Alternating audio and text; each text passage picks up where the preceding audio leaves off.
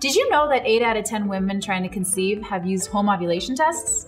Ovulation tests are an incredibly valuable tool in the conception process, but not all ovulation tests are created equal.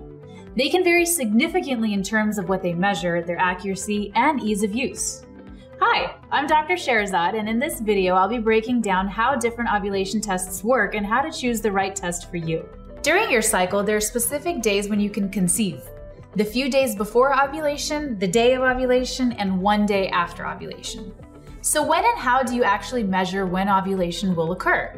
Well, one of the best ways to predict ovulation is using ovulation tests, also known as ovulation prediction kits, or OPKs. These kits measure the changes in your hormones and predict your fertile window. But first, let's figure out how ovulation tests work. Most ovulation kits look for a surge in luteinizing hormone, or LH, in your urine. If you keep testing your urine and you see a positive result on the ovulation test, there is a good chance that you will ovulate in the next 24 to 36 hours. After being released, an egg can survive in the body for 24 to 36 hours, while the sperm can survive for 4 to 5 days. So your fertile window is actually 6 days. Ovulation tests are only able to tell you when you're expected to ovulate. They don't actually tell you if you ovulated. And 33% of the time, no egg is released at all. It's called anovulation. If you remember, lack of an egg being released. It's the #1 cause of infertility issues with women. Not all ovulation tests are the same or equally accurate for everyone. Most ovulation kits don't actually measure the value of your hormones. Instead, they have a set value or a threshold, and if you hit that amount, then a positive result is shown. These threshold values may hold true if your hormones fall in that average range, but if you're not in that range, you may get a false reading.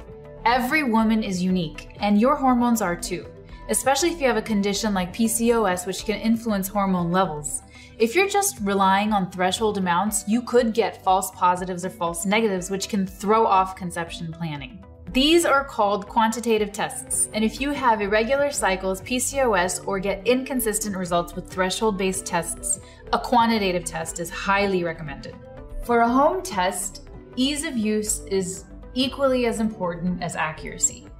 A test that you can't take properly or interpret clearly can be misleading, adding to confusion in your conception journey.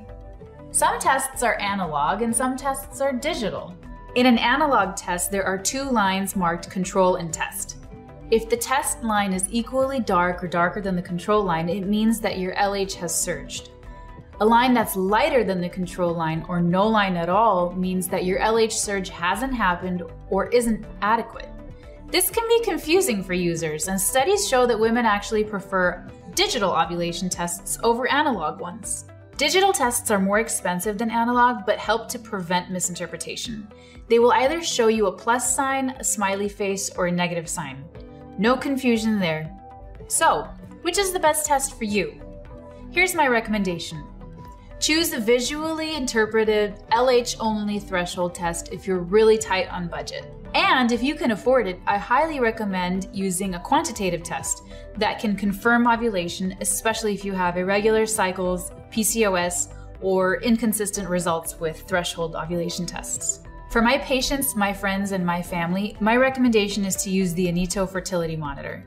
Inito is a one-of-a-kind fertility monitor that helps you track all 4 key fertility hormones at home in less than 10 minutes.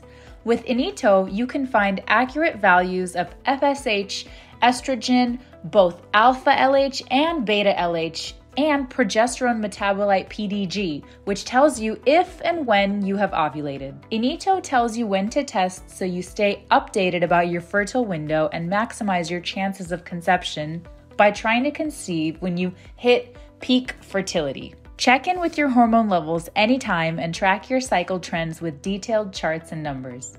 You can share your results with medical experts or nutritionists to track your progress and tick off your health goals.